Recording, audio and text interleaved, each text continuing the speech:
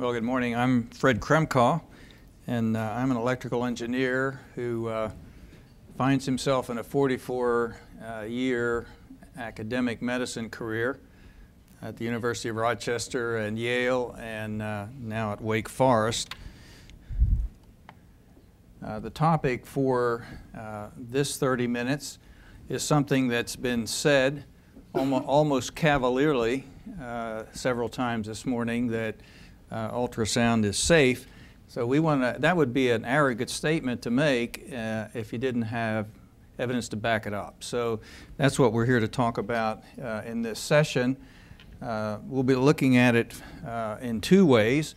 First, I'll be looking at it from the science perspective, and I'm professor of diagnostic radiology and director of the Center of Medical Ultrasound at Wake Forest. And then following me will be Dr. Guerra, who will give us the government perspective. As we look at, let's go for a swim. So as we watch the swim, are we doing any harm? And of course, in any medical procedure, whether it's diagnostic or therapeutic, we want to help and not harm, or at least have the harm justified and have it to be minimum. One of my close friends is a former Marine Corps officer. He has a bumper sticker that I love. It says, "To err is human, to forgive is divine. Neither is Marine Corps policy." Well, we don't want to do harm. Surgery certainly does harm, but if the result is outweighs the harm, then you do it. And we all understand that. And so the question is, what's going on here with ultrasound and harm? First thing I want to do is take you through this slide. Just kidding. I knew that's what would happen if I did that, or that you would fall into a PowerPoint coma here before lunch. Well, what is sound? We're all hearing it right now, and why do we even have to think about safety? Well, because sound is a form of energy. The definition of energy is something that can do work. In this context, work would be to produce a bioeffect that would be undesirable. Sound is simply a traveling pressure variation. As I speak, I make the pressure in the air go up and down here, and those pressure variations travel to you, and you hear sound. The cycles of sound there, how many there are in a second, determines the frequency. That determines the pitch that we hear. And if you keep going up in frequency, eventually we as humans can't hear it anymore, and we call it ultrasound. The prefix ultra means beyond, and so it simply means higher in frequency than what we can hear. So we find ourselves working in the megahertz range, and in the metric system, mega means million, so this would be millions of cycles per second.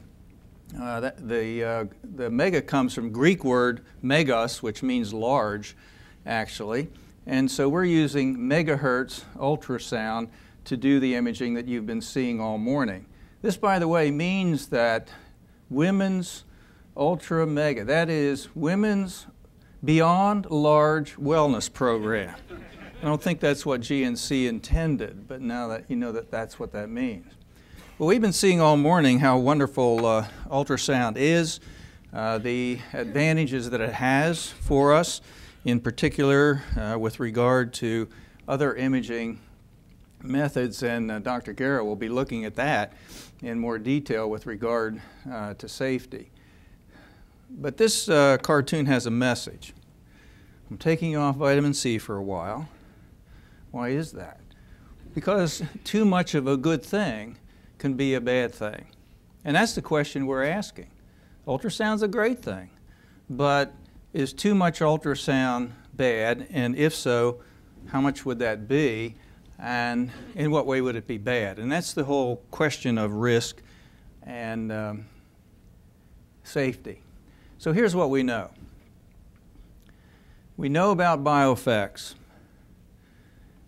experimental studies, there are hundreds of reports in the literature, in peer-reviewed literature. The studies of bioeffects of ultrasound have been going on for nearly 100 years, starting long before diagnostic ultrasound was even around. So we have plenty of material here on the effects of ultrasound on molecules, on living cells, on plants, on animals, and of most importance to us, on humans. Now in humans, that's the thing we want to know the most, but we have limitations on what we can do in humans for obvious reasons. So a lot of the information we get from the closest thing to humans, and that would be mammals, and in particular with mice and rats, which are favorites for a lot of these kinds of studies. So here I've given just some examples of the kinds of endpoints that have been studied and reported upon. Under what conditions can ultrasound produce effects like this in mammals and presumably in humans too? What conditions of ultrasound would be required to do that? We don't want to forget that some effects can be beneficial. In fact, therapeutic ultrasound was around before diagnostic ultrasound. It's still used in physical therapy today, and there are more specific applications now for high-intensity focused ultrasound that are developing all the time. But we're concerned about those effects that would be deleterious. This is the statement, the official statement approved by the AIUM Board of Governors regarding bioeffects in mammals. I'm not going to go through it in detail, of course, but just to make you aware that we have statements like this. We know about interaction mechanisms. How is it that bioeffects can occur? What is it about ultrasound as an energy form that interacts with living tissue to cause changes? We call these interaction mechanisms. Shakespeare actually knew about these here in Macbeth, where he wrote, "Double, double, toil and trouble, fire burn, and cauldron bubble." So we have the two primary mechanisms there in Macbeth, and they are heat, the thermal mechanism, and cavitation. Now, we know a lot about heat and how it can damage living material and cells, and this is just an example of what you would expect, and that is the greater the temperature rise that you have in tissue, and these data aren't even from ultrasound. These are from water bath, but ultrasound can increase tissue temperature, and as you would expect, the greater the tissue temperature, the less time required to produce bioeffects, and these data points are bioeffects that have occurred in animals. And you notice here that for an exposure time of less than 10 minutes, it's going to take more than 4 degrees temperature rise Celsius to produce effects. So we can then compare that to temperature rises that we get in tissue under ultrasound conditions and come to some conclusion. For example, here, just a graph, an example of the kind of thing that you could calculate or measure of temperature rise over some time with some exposure of ultrasound. The second mechanism would be non-thermal, and it includes a class of mechanisms actually, but the primary one would be cavitation, which is the production of bubbles, their vibration, and ultimate collapse. And when they collapse, they can produce shock waves that can be damaging. In fact, there are instruments like this that are ultrasonic that are intended to break up cells in the biology lab. And it is this cavitation that causes pitting in steel propeller blades in ships. Here are data that tell us the conditions under which this mechanism can produce bioeffects. So we have knowledge about that. We know about instrument outputs. We know what kind of energy comes out, and there's various ways of measuring that. This is just to show data like that and how we have different outputs in these instruments operating in different modes. So we have that information.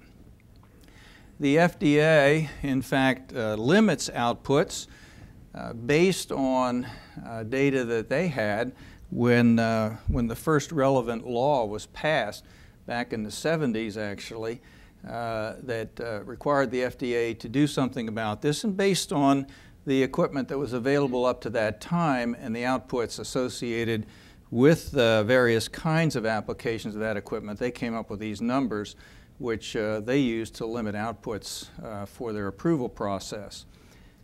Back in the early 90s, the AIUM and several organizations and the FDA got together and said, we need to have a good way of giving the user an indicator of what the output is right now as they are doing the scan.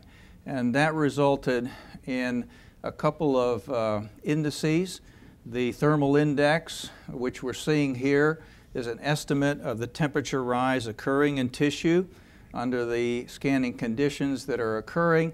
And here we see an example of the mechanical index, which is an estimate of what's going on with the non-thermal mechanism. And this was a publication that followed that, where measurements were made of these indices on instruments operating in various modes. So we know about instrument outputs. The AIUM, through the BioFacts committee, which I've chaired in the past, and then puts together these statements, then for board approval. I'm past president of AIUM. I forgot to mention that I'm representing the AIUM here at this conference. And so we have all of these official statements from the AIUM that are available on our website, and you can look at them readily if you're interested in any of them. So they summarize all of this information that we have. When we put all of that together, what do we conclude? Well, I have quoted from a couple of these statements, and essentially what they say is that based on all the information that we have, the operating characteristics that we know we have, the epidemiology that's actually been done on humans under the influence of ultrasound results in no causal relationship between ultrasound and any adverse effects. To say that briefly, we would say there's no known risk to the use of ultrasound the way we apply it today. So what do we do in practice? We implement the ALARA principle, which says that we recognize there may be risk that we're not aware of. To minimize that, we minimize exposure, and there are really three ways to do that. We minimize exposure by using it for medical indication only. No problem here. That's what we're talking about. We minimize exposure time. Everybody is time conscious for efficiency. That gets automatically done. And then using those indices, we minimize exposure output. Any questions? Well, this guy's got a question. So is it safe? The way we ask the question is, does the benefit justify the risk? That's the way we do it in medicine. And the answer is yes. Thank you.